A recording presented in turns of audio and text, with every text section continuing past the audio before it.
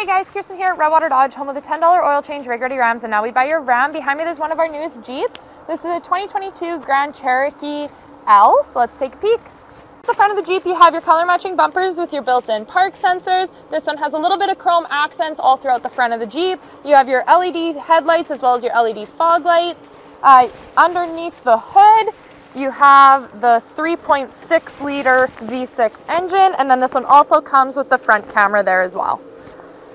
On the side of the Jeep you have your 20-inch chrome rims that match all of your chrome accents along the side here. This one has your blacked out mirrors that have blind spot monitoring, and they're also heated. You have your color matching door handles with your proximity entry, so you have the 3 lines here showing you where to touch to lock and unlock the Jeep. This one has the proximity entry actually on all 4 doors, not just the front anymore, but we'll check out the back.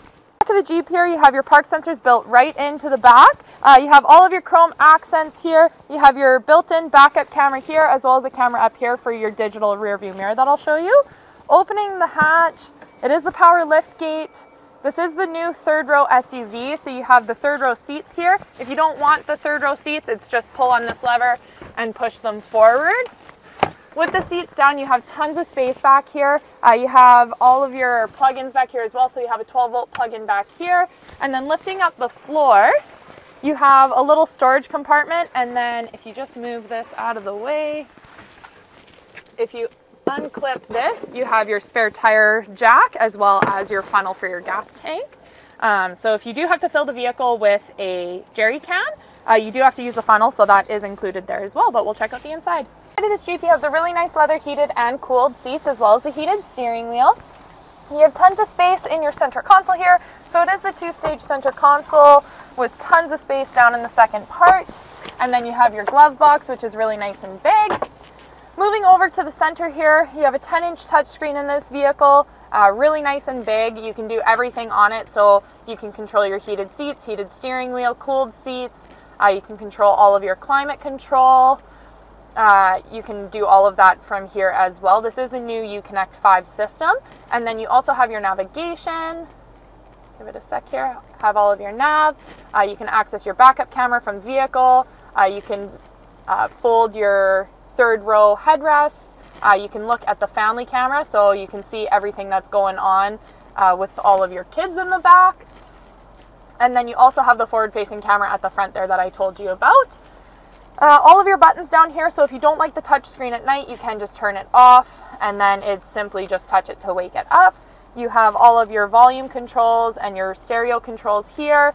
Then you have all of your climate controls and your fan and everything right here. You do also have buttons for your heated seat, your cooled seat, and your heated steering wheel as well.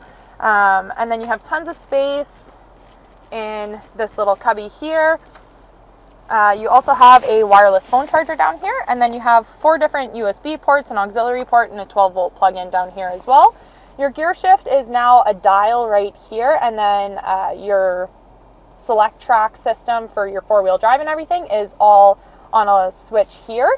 You have your cup holders right here.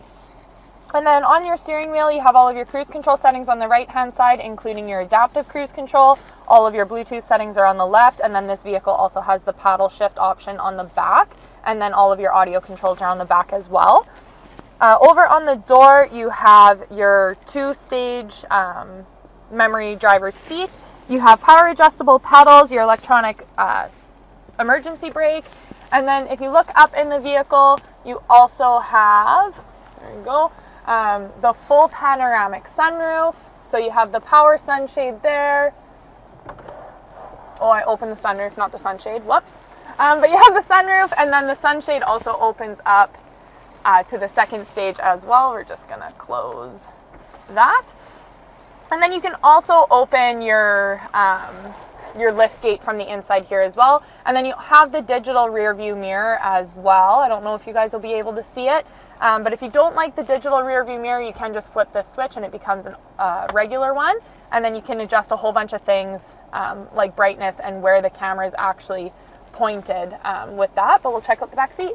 Inside of the Jeep here, you have really nice leather heated seats in the back, so all of your heated seat controls are just up at the front. You also have separate climate control from the front to the back, so you can control all of that right here.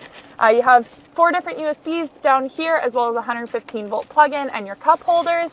So you do have the captain seats in this one with their armrests, so you can just go through the middle there to get to the back, but if you do want to move the seat, it's just this lever here.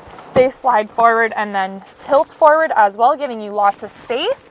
These seats also adjust forward and back depending on where you're wanting more legroom, in the front or in the back. And then this lever here just folds them nice and flat, giving you tons of space back here.